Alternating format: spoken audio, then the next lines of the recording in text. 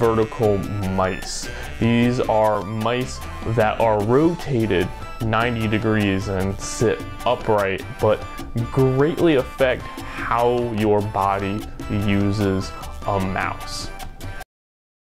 Vertical shape, your hand, instead of resting flat on it, rests on it lifted like this, and your wrist is lifted off the desk. It's so comfortable, I'm not gonna lie. We'll touch more on that later though. Other than that, it has normal things like the left and right click button, scroll wheel, it's got a DPI button up there, and it also has forward and back buttons on the thumb side. So even though it is like this weird vertical mouse, it still has all the important functions and buttons that you need in a mouse. As I mentioned, the ergonomics are phenomenal. It's just so comfortable to rest your hand on it. The biggest part really is the area between your thumb and your pointer finger just has this natural arc to rest on, naturally raises your wrist off the ground. It just feels really right. Honestly, you have to try one to like really understand what I'm saying, but your hand just fits on there.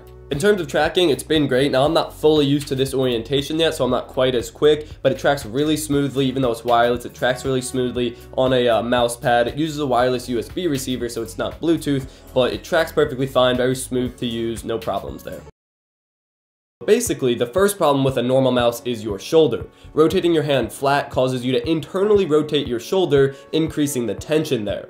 The second problem is with your wrist. Rotating your wrist and resting the underside of your wrist on the desk can lead to things like carpal tunnel syndrome and repetitive strain injury. So theoretically, using a regular mouse is horrible for you, and people that use computers and mice all day definitely feel this health concern. There's people like me that even though I use a mouse a lot, I don't feel anything bad, but that's because by the time you recognize it's a problem, you already have the problem.